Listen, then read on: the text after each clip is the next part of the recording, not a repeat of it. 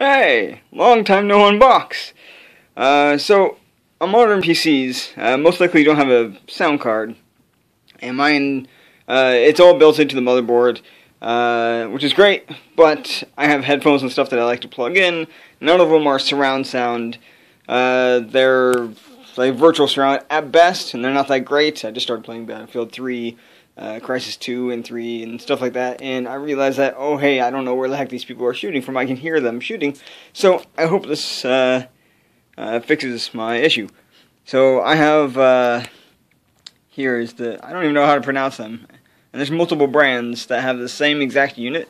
So this brand, this thing, the USB Soundwave 7.1 digital. So basically, you're putting in all the inputs that are in the rear of your PC, if it's like 7.1, back here. So these are for 5.1 and then 7.1 there. Headphones. What is that? That is line in.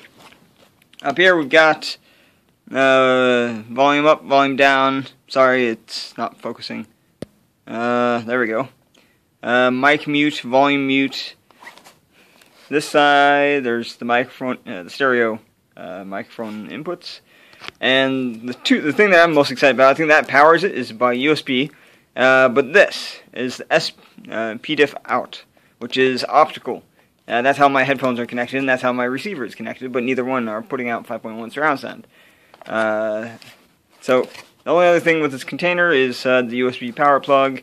I had to buy, all the additional cables. They're not color coded, but they're the right size. So I had to buy 4 cables, hopefully for the 7.1 surround sound, and I'll do an updated video after this one. Thank you. Have a great day. It's a beautiful day where I am.